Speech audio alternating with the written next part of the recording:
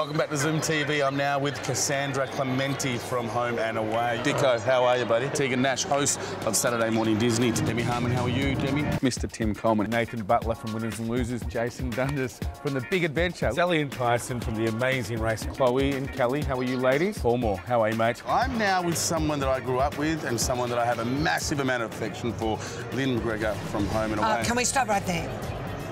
My name is McGranger. I'm going to tell you a story. 3 years ago at Telethon, when they used to do the intro for the rundown of talent on the stage before it went to air, and please welcome to stage, she's been on Home and Away for 17 years, Linda McGregor. I'm standing there going, I wonder who that is. Sounds a lot like me. Oh my God, it's me. I'm going to stab somebody. Okay, now let's talk about The Amazing Race, which has made you a household couple. Tell us about the whole experience itself. How did you find it? What was it like? Oh, the experience, it was, it's one of those shows where it's, as you see, it is a race and it is a real deal. There was never like, oh, let's do that again. Or say it again, or say it a little bit different. If they miss a shot, that shot was gone and ever. You just kept racing. Everyone who tells you that they don't like being famous is a liar, because it is awesome when you walk into a room and people nudge and point at you and they know who you are.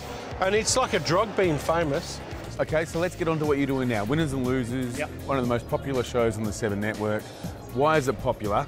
And can you give me any goss about your character?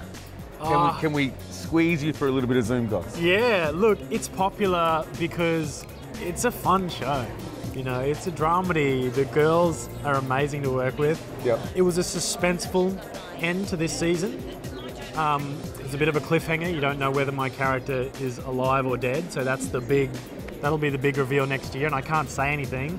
If you were out there and someone wanted to aspire to be you, be a professional actor, what would you tell them to do? What kind of hint would you give them? Just follow your dreams. Like, I know that's cliche and everybody says it, but if you've got something that you want to do and something you want to be, if that's being an actress, if it's being whatever it's going to be in life, know that it's not going to be easy. Okay, so it's on with the Fast Five. You ready for that? Yeah, sure. Yep. Okay, so you can answer together collectively or chuck out an answer separately, but I'll see how your brains merge, okay? Yeah, all right, sounds good. First car you ever owned?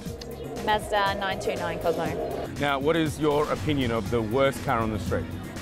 The worst car on the street? It must be that PT Cruiser. Yeah. That's a rubbish shape. Now, what is the best car, in your opinion, on the roads? The best What car. is the car you want? The best car that I want at the moment, I want like a big Ford Ranger, because they're big, you sit high. You know, you've got what? Oh, there's lots of girls in the back for my friends that are single, like Johnny Ruffo. Might not be able to see it, but there is a Mr. Ruffo over there. Prompt in, Paul. What is the car that you currently drive? I have a red Mazda. That's it. Yep. You're not going to give us a bigger hint of what it is. You don't know, do you? Oh, Mazda 2. There you go. Yes. Now, this is the big emotional question.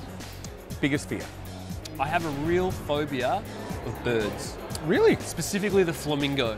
Really? Oh my God. What happened? I just got a shiver down my spine saying that. Sorry. Flamingo? Oh my God, don't do that.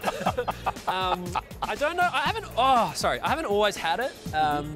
I reckon I was probably about 16 when I developed it. I'm cool with like a little pigeon or a small gull or something. But just the flappy arms. I don't wish them any harm, I just don't want them anywhere near me.